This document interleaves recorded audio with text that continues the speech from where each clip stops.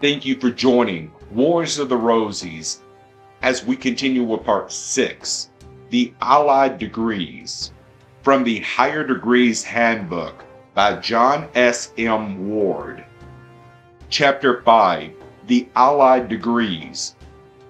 Under the heading are grouped a number of different degrees having little in common.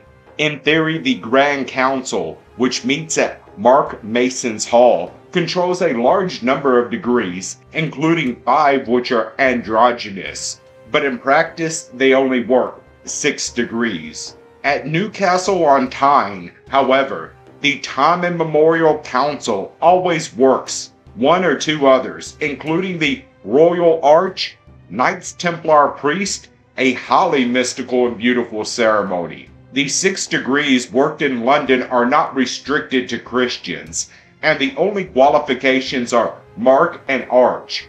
This is despite the fact that St. Lawrence the Martyr and the Knights of Constantinople are clearly Christian degrees. Most of these degrees are of secondary importance, but the Red Cross of Babylon and the High Priest are old and important. The degrees are as follows.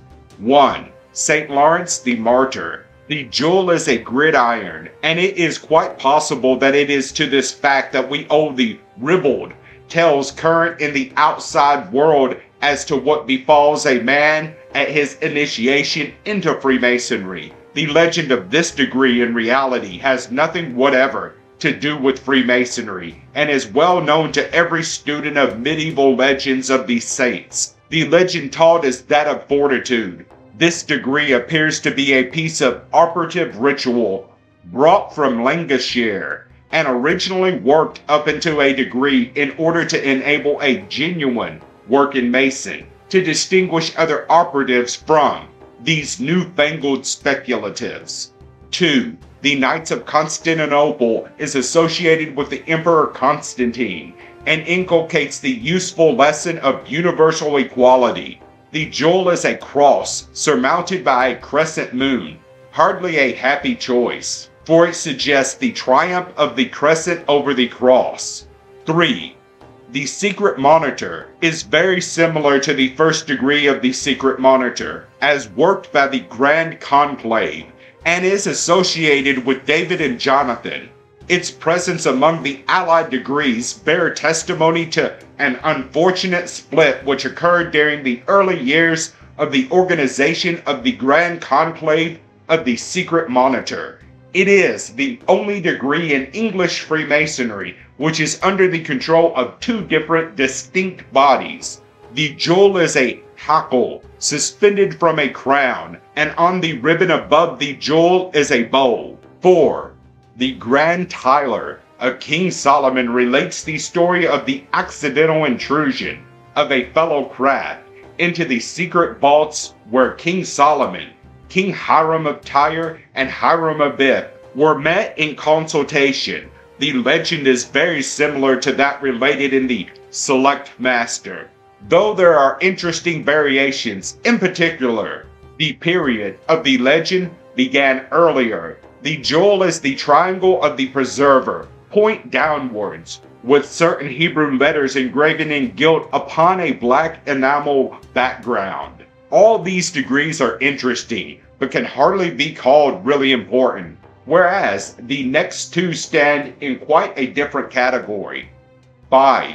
The Red Cross of Babylon is undoubtedly old, and the 16th degree of the ancient and accepted rite also bears on the same theme. While similar incidents likewise occur in the Royal Order of Scotland, the degree in historical order follows and is closely associated with the Royal Arch and the rebuilding of the Second Temple, and in Scotland is actually controlled by the Supreme Royal Arch Chapter. It has many interesting details, but its outstanding feature is the crossing of the bridge. This, although transformed into a physical and historical bridge, undoubtedly symbolizes something quite different. We are here in the region of eschatology and are being told what befalls man after death. In all the great religions of the world, there is a tradition that sooner or later, after death, the soul must cross a certain bridge. Clearly, this bridge means the passing from one state of existence into the world beyond the grave to another, and indicates a further advancement of the soul away from earth conditions and towards God. The Japanese, Chinese, Parsis, Mohammedans, and medieval Christians all speak of this bridge. For example, the Parsis say that the mourners must rise at dawn on the third day after the death of their friend and pray for him, for at that hour he comes to the bridge which he must cross to reach paradise. This bridge spans the gulf of hell, and in the middle of the bridge, the soul will be met by a female form. If his life has been good, this form will be that of a beautiful woman who will lead him into paradise.